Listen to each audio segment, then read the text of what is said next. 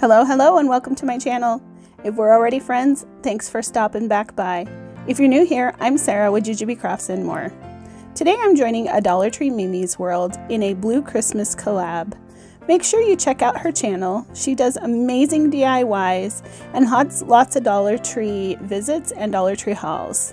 Also, make sure you check out the playlist listed in my description box down below and go visit all of the creators who've done something for this collab. I'm sure everybody will have amazing DIYs for this Blue Christmas collab. So let's get started with our first DIY. We're going to take one of these Dollar Tree gold, and I quote unquote gold bells, and we're just going to disassemble it. Take that little ring off and then take the beautiful decorations off the top. After that, we're going to take some gesso and we're just going to paint that right over the top of the bell to prepare it for the acrylic paint that I'm going to put on it. You could probably use chalk paint for that step and it would work out just fine. Next, I'm going to take this blue paint and I'm going to paint the entire bell blue.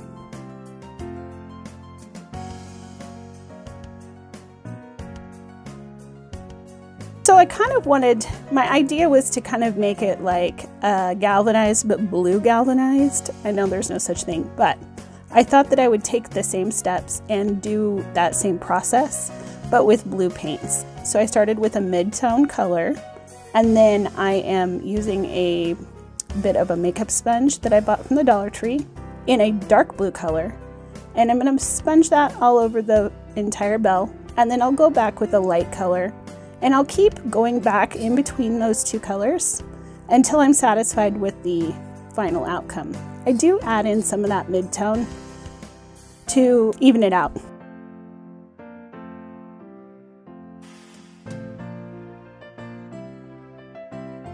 Once I kind of get it to a color I like, I am going to take a light blue shade and I'm going to mix it with some silver paint, just so I've got a little bit of shimmer on the very outside part of my bell.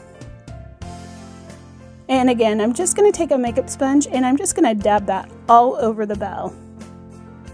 And you'll see that I go back in with the darker colors and just tone that down a little bit.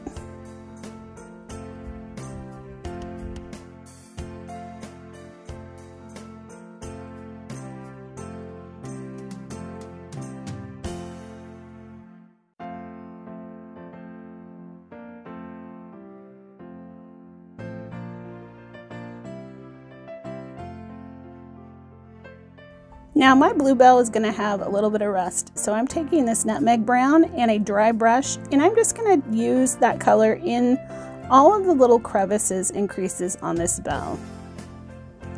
I had to laugh because when I asked my oldest daughter what she thought of it when it was done, she's like, "It looks like a grenade, a blue grenade," and I was like, "Oh, sweet heavens. Okay, well, it does kind of look like a grenade if you look at it closely, but in the end, I think it turns out pretty good. So just keep with me here and wait until the final result. So I wanted to tone it down a little bit more. I grabbed some black and I'm really just kind of using this makeup sponge and I'm just dragging it over the bell a little bit. Just kind of roughing it up, making it look a little dirty and distressed and old. And I actually like the way that this turned out. So we gotta do the little topper, I guess, the handle. That would be what it is. The handle. So I'm taking these side cutters and I am just clipping off that top plastic loop. And then I'm going to take my jute string, also bought from the Dollar Tree, and I'm just going to hot glue the very end, and I'm just going to wrap this jute twine all the way around the entire handle. Once that's complete, I'm going to do the same for the top of the bell, just covering that gold color up with the jute twine. And as I get to the top, I'm going to start bringing the twine in to create the top of my bell, because the original bell was just kind of an open weirdness at the top. So I'm just going to wrap that twine around until it gets smaller and smaller. But before I close it up, I wanted to add a bell on the inside of my bell. right? That makes sense. And so before I completely cover it up or close it up, I'm going to take the end of the twine and I'm going to feed it through that center circle, which you'll see here in a second.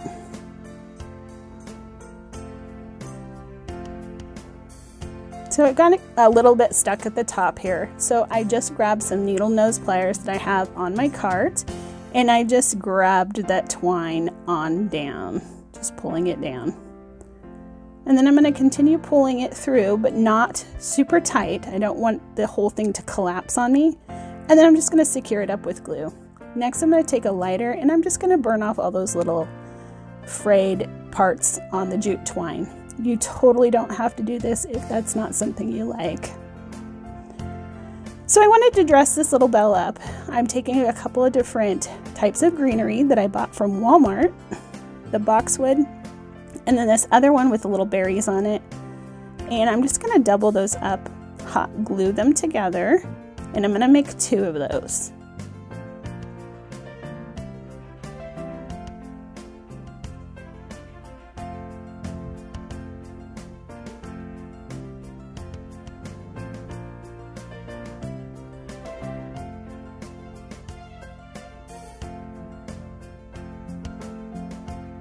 And there was a little bit of bulkiness there, so I'm just taking those side cutters and I'm just going to trim that off so that it's a little more neat. And I did that to this set before I glued it. So then I'm going to hot glue both of those little greenery bits to the top of my bell. And then I found this little flower that I had in my stash from the summertime. So I added that and then added a couple little berries in there. Next, I'm going to add a bell, just one of the Dollar Tree bells, to the inside of my bell so that it actually makes a bell noise.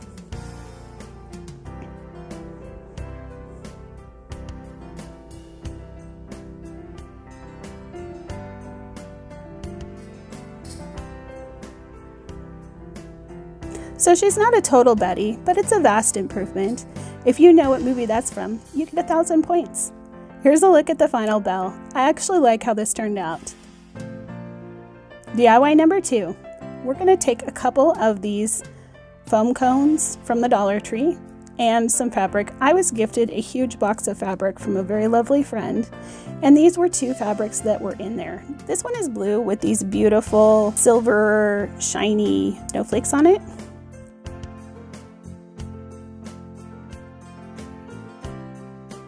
So I'm just going to wrap that around. I cut it in about, I don't know, it's probably 2.5 to 3 inches wide.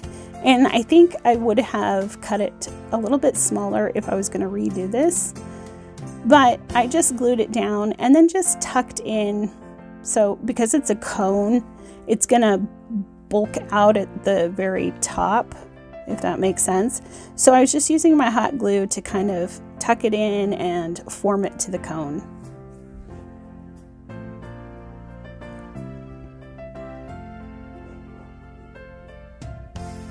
So I'm just going to keep doing that until the whole entire cone is covered up. And actually you'll see here in a second that I run out of fabric before I get to the top.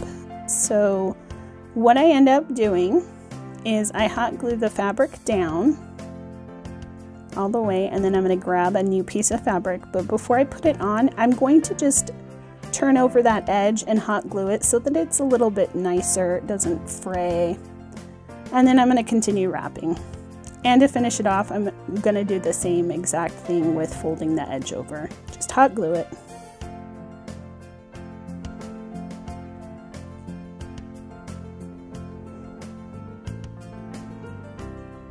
Then once everything's secured to the base part of your cone, you're just going to tuck in the top there with your hot glue. So just tuck and glue until it's laying down on the very top of the cone.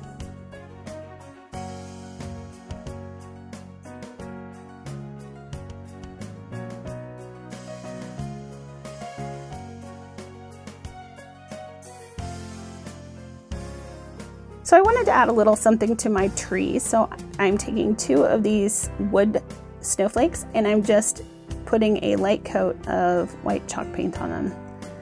Then to stick, oh yeah, I forgot this part. I decided to put some of these white berries around this tree. So I just tucked in one end at the top and then wrapped it around and tucked in the bottom. Next, I'm going to place my good heavens, my snowflake onto a skewer. And that's how I'm going to stick it into my tree for the topper. So with this next fabric, I cut it smaller, but it also has a nice give to it. It's almost like a knit fabric. And so even though it is like a faux velvet, it pulls really super nice. And this formed the cone perfectly. It was like a dream.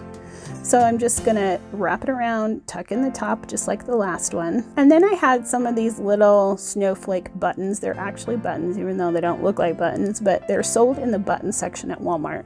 And I had bought these a few years ago. And then I also wanted to add a little something else besides just those snowflakes. So I'm taking a straight pin with a pearl end to it and a larger sequin. This is just a clear holographic sequin. And I'm just going to add snowflakes and the sequins with the straight pins. Just be careful if you have long straight pins at the top of your cone that you don't poke through to the other side. So you just want to go down at an angle if your straight pins are a little bit longer at the top. And you definitely don't want to poke yourself because that would hurt.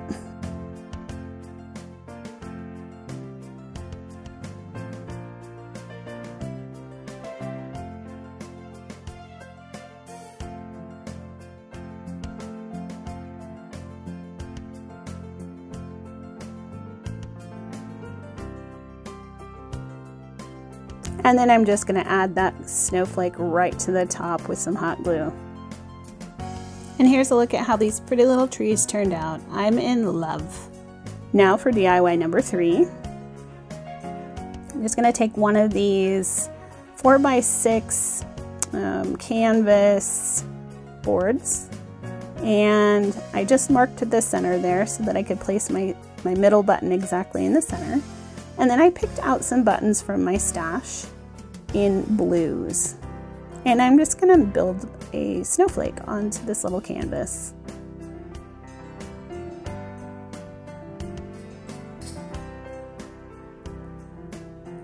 So I just planned it out how I wanted it, and then I hot glued everything down. Next, I'm gonna take some of this snowflake paper, and I'm just gonna cut it down to a 5x7 size because that is the size that my frame is here. And I'm just gonna insert that paper right into my frame. And then I'm gonna close it back up.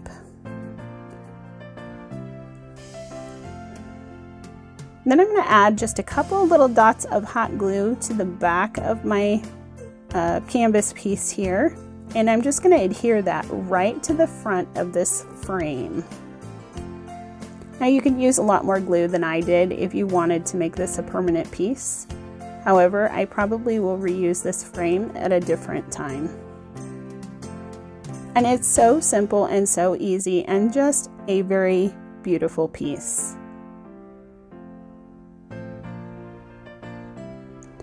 And now for DIY number 4, the last DIY we have today. I found this adorable bag at the Dollar Tree.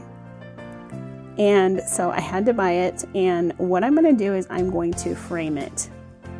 I loved that side gingham buffalo check pattern that was on the very side of the bag too, so I cut some of that off, and I'm going to incorporate that into my picture here. So I'm just using my paper trimmer to cut it down to a size I like.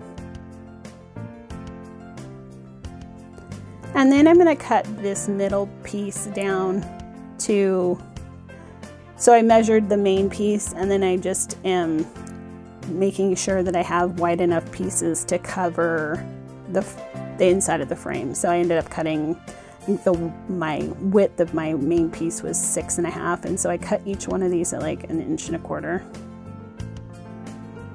And this is just an old Dollar Tree frame. I've had it for a lot of years and had different pictures in it. And this is a picture of my sweet 12-and-a-half-year-old. She's on the right. So anyhow, reminiscing. I'm just going to take those side strips and I'm just going to place a little tiny bit of hot glue in there just to kind of secure it down. And then I'm going to put my main piece directly in the middle. I'll put it all back together. And this super simple, super adorable, super easy DIY is all ready to display on your shelf. So here's a final look at how everything turned out. I am in love with these blues together. I think it is gorgeous and beautiful.